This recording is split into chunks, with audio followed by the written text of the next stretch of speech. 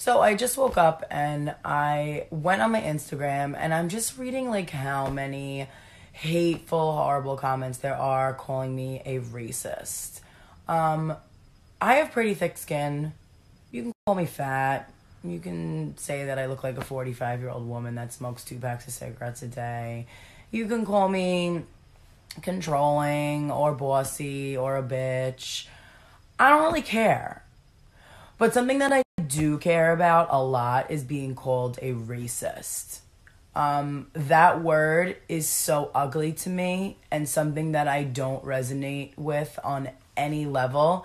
And it just seems that in the past few days, the influx of hateful comments about me being a racist is mind-blowing. So I want to answer whatever questions anybody has, and I want to address any of the questionable comments that I made. So I decided that later on tonight, when I'm not crusty, which apparently is my nickname, which is hilarious, I want to address them all. So I'm going to go live later.